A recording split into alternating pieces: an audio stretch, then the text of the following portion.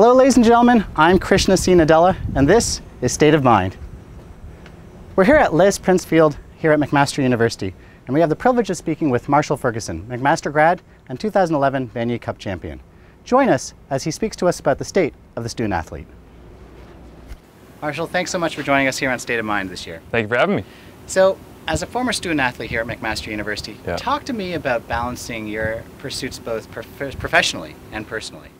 Yeah, I think the world of sports media is an interesting one because, everyone's life typically when they're outside of work is still sports, because that's the reason that we get into sports media. And I think, the balance that you have between is a lot of it's about kind of your mental health, because, the world of sports is constantly evolving. The world happens to spin 24 hours a day. I don't know if you guys know this, but so there's games happening all over the world all the time. And so you can almost become too interested, too obsessed, and you got to be able to find that kind of personal balance of, I want to step away from the game, I want to ignore this, I want to take my dog for a walk, I want to watch the sunset, stuff like that, to get away from it. And that was originally something that I didn't understand. Like, I just thought, tunnel vision, I got a job in sports broadcasting, this is what I want to do, I got to work hard.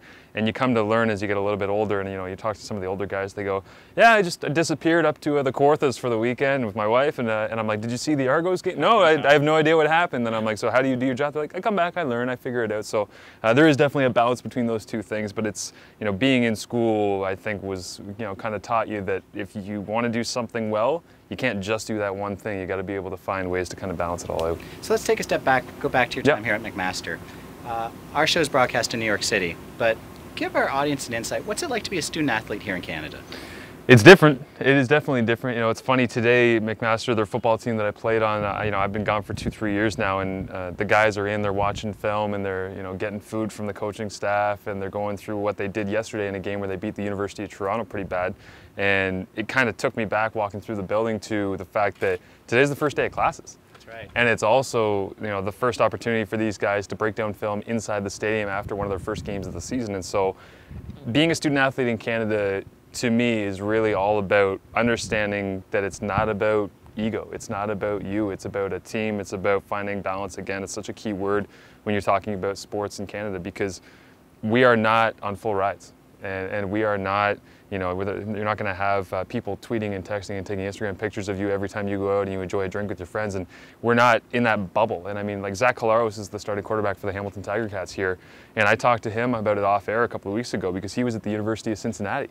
And we went out, we grabbed a drink and had dinner together. And I sat down with him and I said, you're getting brought up by people all over the place in this restaurant who are coming up and saying, Zach, like, I got to get an autograph, I got to talk to you. And he said, nobody knows who you are. And I said, yeah, I don't really mind it like that. And he goes, yeah, but you won like a couple of national championships when you were around the school, and provincial championships, and you were the starting quarterback for 4 or 5 years. And I said, yeah, nobody cares, right? And so he finds that very strange, because he grew up in Steubenville, Ohio. He ended up moving to Cincinnati. He went to school. He was a 4-year starter. He played for a major Division I program. And that perspective of the difference in I'm not important, it's about the team, and it's about trying to accomplish something together, that's different. You get a lot of ego down in the States when you talk about these major Division I guys and the great teams in Division I football, and really any Division I sport, D2, D3, doesn't matter. I find that they're able to put aside what their personal interests are and build together as a team. A lot of people look at the smaller size of Canadian university athletics and being a student athlete in Canada and say, well, it just means it's less important. I think it makes it special because it's ours. And a lot of people won't understand that who haven't played it or lived it. But, every time that we get a game on national TV, Krishna, it's a big deal. It's a very big deal. Because it's rare. And a lot of people want to celebrate that. And so I think that's different, that's unique, and it's ours, and that's what separates it. So let's take a second to talk about yourself personally, even though it is about the team. What was the recruitment process like? Was there one? Yeah, it was, recruitment was fun. I think I might have squeezed it a little bit more than I should have by trying to get some trips around the province to go see some different schools and things. There's so many factors that go into it. For me, it was kind of a balance between academics. I originally wanted to go into kinesiology and become I wanted to be around sports, and I didn't know how. Not smart enough to be a doctor, a chiro, anything like that. So I just thought, I'll be a gym teacher, I'll coach kids, and I'll kind of give back in the way that I was giving back when I was developing as a football player. But so I was thinking about school. I was thinking about location as well. I'm from Kingston, Ontario originally, so I didn't want to, be out in Saskatchewan or Regina, never see my parents, never have them come to a game, so that meant something to me. The actual campus environment is, I know you've traveled to so many now, that you can tangibly feel when you drive or you walk or you bike onto a campus what the vibe is. Absolutely. Right? And you know the difference when you get to a campus, whether this feels like home or this feels like some place that I might not fit into. And it's not necessarily, you know, age or demographic or the size of the buildings, or it's just a feeling. Yep. And so, you know, I came to McMaster and I was walking around campus and I'm like, it kind of feels like I'm walking around in my backyard and there just happens to be places where I'm going to go to school. And so I think that was unique, but it came down to those three big factors for me when it was about feel of the campus, academics, and also location. So you had mentioned about athletic scholarships and how they're not offered in the conventional sense here in Canada. Talk to me about that, because when I went to school, it was only academic scholarships. Yeah, and there's a bit of a misnomer on Canadian athletics where it's just, oh no, there's no money. Right? And there's no chance for you to get that. They have a certain allotment of scholarships that are available for Canadian student athletes. So basically what happens is the maximum scholarship when I came in, I believe it was $3,000.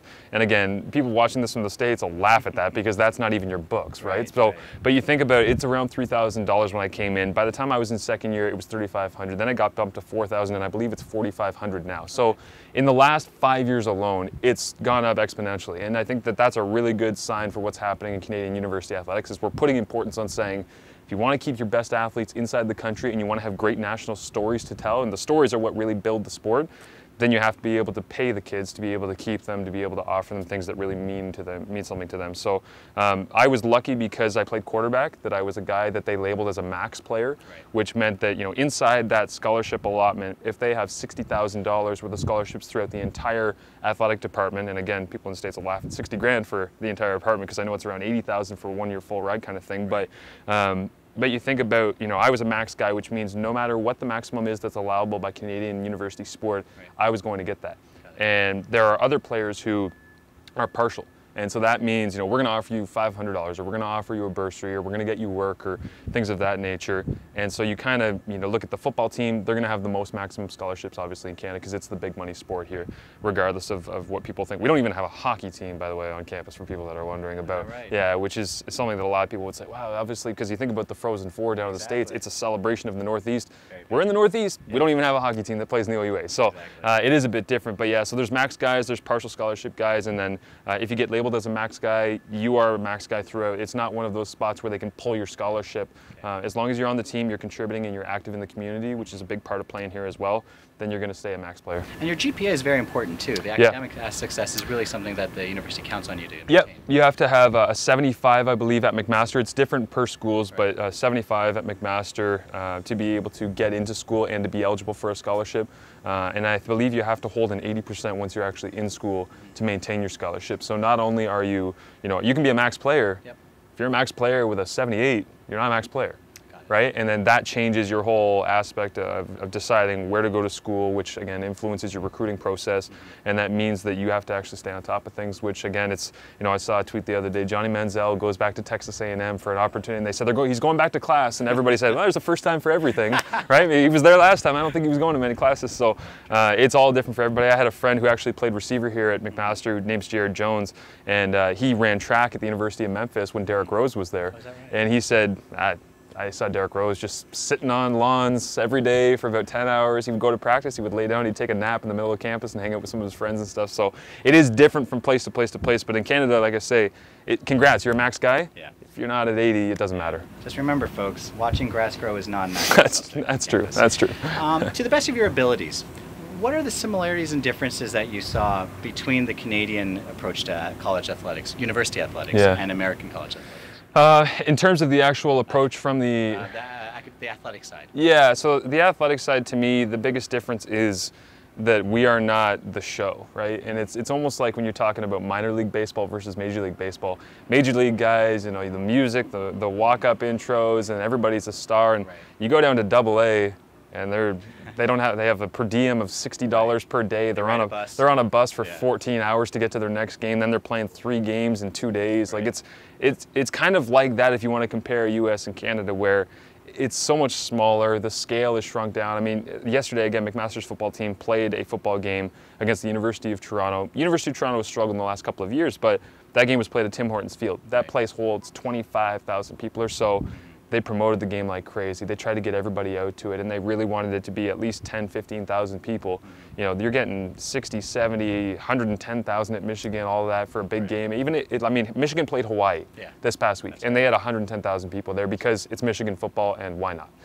McMaster plays in their own city at a big stadium with lots of alumni around on Labor Day weekend here. They got 6,000 people out. And so that, I think, gives a good kind of perspective on the fact that the following is here. People love the game. They really do appreciate the efforts of everybody who builds up the programs. The coaches are paid a fair salary. The players are paid in scholarships the way that they should be to try and get their secondary, post-secondary education and all of that. But it's just so much shrunk down that it does make it difficult to put into perspective, you know. And you talk to guys like I do for my job now covering the Tiger Cats, where I see, you know, Tommy Streeter is a receiver who's bounced around the NFL. He's from the University of Miami, and he comes up, and people say, well, what could Tommy Streeter possibly be for this Tiger Cats football team? You know, will he be able to work under pressure? I'm like, that guy's played in the Orange Bowl in front of 80,000 people 40 times. That's right. Like, he's going to play in front of 25,000 people in a Canadian Football League game. I think he'll be okay, right? And so that perspective of growing up throughout the sport and staying in the sport your whole life and being in a different country that treats it differently definitely affects the kind of the end game of where you end up as a player.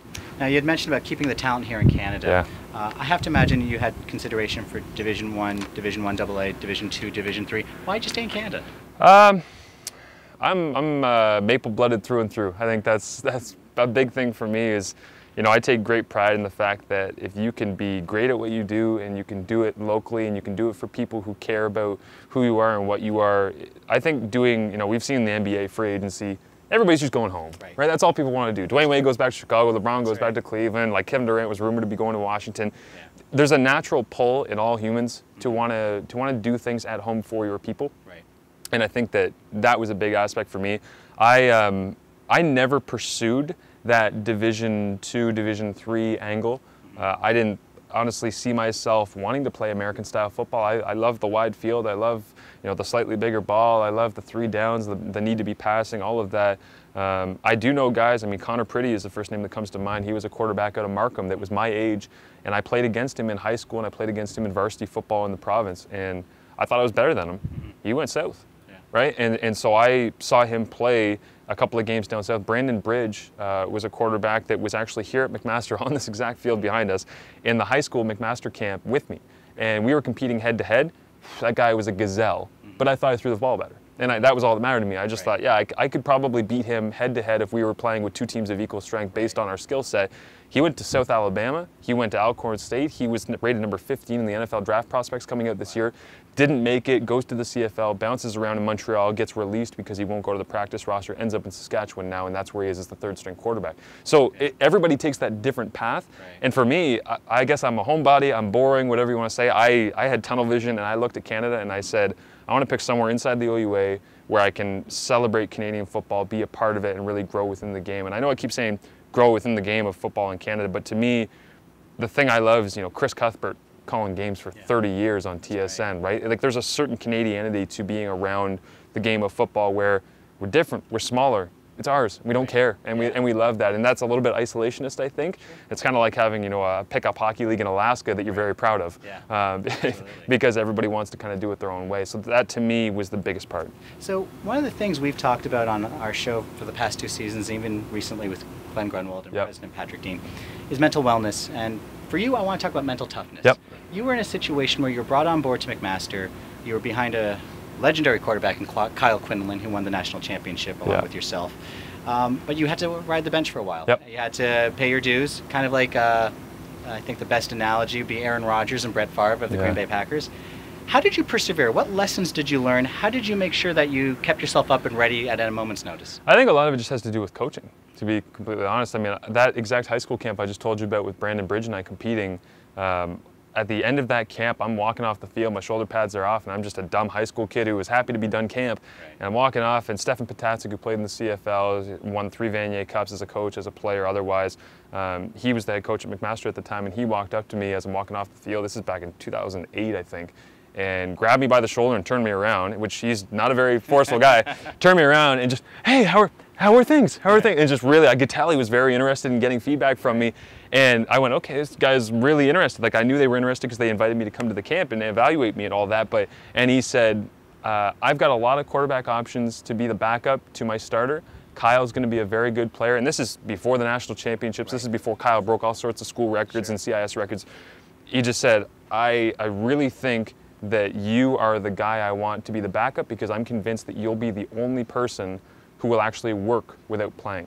And he was right. Like I was just kind of, again, in tunnel vision. I just wanted to play. That was what I loved. And so when I think about, my decision to persevere through that, it didn't seem like persevering at the time because they created such a great environment for me where I was learning so much and I felt like I was still developing despite playing. And there's always that light at the end of the tunnel too where I'm going to get a chance. And I was always somebody who thought, I don't want to jump into something without knowing that I can accomplish it. And that might be, the way too safe of an approach because I could have gone to the University of Toronto and been a starter day one based on what their coaching staff told me when I was being recruited.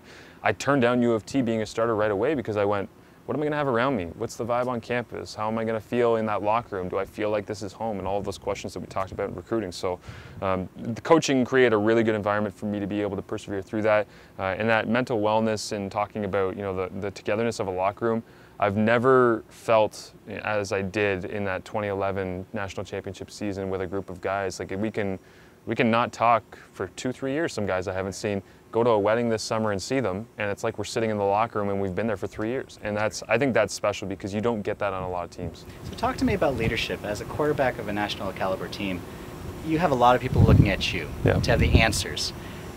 And that parlays itself very nicely into the real world. How have you handled all that stress? How have you handled the pressure to be the one to take a group of people and put them in the right direction? Fake it till you make it. I love it. That's the best. That's what we're doing with this show. That's the best thing you can do, honestly. There were a number of times where, guys came to me for answers that they look at you for leadership, and it's one of those interesting moments where you know that people are looking for you for guidance, and you don't have the answers all the time. You don't say that. You don't act like you do, right? And so you just kind of take it all in and say, yeah, here we go. Let's do this. Follow me.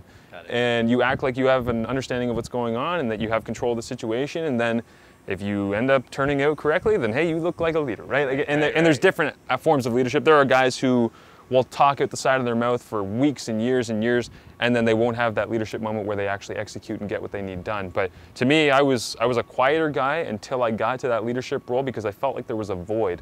The one thing I will say, in 2013, it was my first year starting after 3 years of being a backup. Kyle Quinlan had graduated and left, and he was actually the running backs coach. I felt that void was there, and I felt I got to be a leader because Kyle was a leader. I'm a quarterback. He was a quarterback. I have to be the leader of this team, and it was almost forced. Forced leadership never works. Whether it's a new coach coming in, instilling his will on a team, or whether it's a quarterback who decides that he has to step up and start being more and more vocal, I felt like what I was saying in 2013 fell on deaf ears because that was just me trying to fill a void, and everybody went, oh, okay, he's the quarterback. Yeah, we get it. You're new. You're the starter. Yeah, you can. In 2014, it was genuine because we had actually grown together and guys understood, listen, I have all of your best interests at heart, and I want to be able to actually do this together. One of my favorite moments, quick little story of kind of learning leadership and feeling that pressure that you're talking about. In 2011, Kyle Quinlan got suspended by the school for an off-field incident, and I didn't know about it. Not a lot of guys in the room knew about it. We didn't know about the suspension. All we got told, after a Saturday evening was on Monday afternoon that the athletic director at the time, Jeff Giles, would be coming down and speaking to us in the locker room. And we had all heard rumblings, something was going on, but we didn't know what. And we had just come off a game right here at McMaster against Western, our rivals, and they had beat us up 52-9. Tyler Varga, who was in the NFL just until last year when he retired, he had gone for 400 yards and 5 touchdowns and all that stuff. So we had a terrible crushing defeat. Our quarterback had done something crazy that a lot of us didn't really know exactly what the specifics were. And I was the backup quarterback. At the time, I'm in my second year. I'm like 18, 19 years old kind of thing. Athletic director walks into the locker room, place goes dead silent, and he just basically says, guys, there's been an incident off campus. We had to make a decision as an athletic department for the best of the school and for the message that we'll send to you in the future. Your starting quarterback has been suspended for 3 weeks. And I'm, second-year guy, hiding in the back of the room, trying to look over the offensive lineman to see what's going on. And all of a sudden, I feel 70 sets of eyes do this. Oh. And look at me in the back of the locker room, right?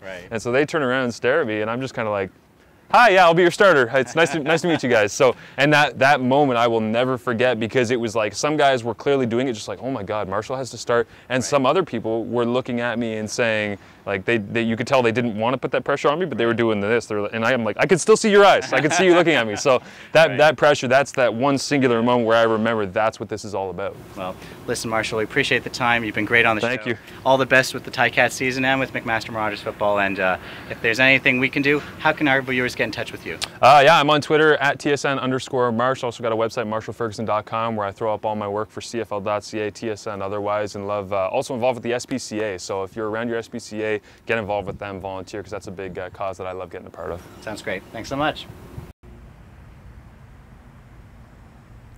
That'll wrap up our show for today. If you like what you saw in today's episode, please feel free to like, share, comment, and subscribe on the various social media platforms at the bottom of your screen. Ladies and gentlemen, thank you so much for joining us today. And remember, every life is a book. Make yours a bestseller. Have a good night.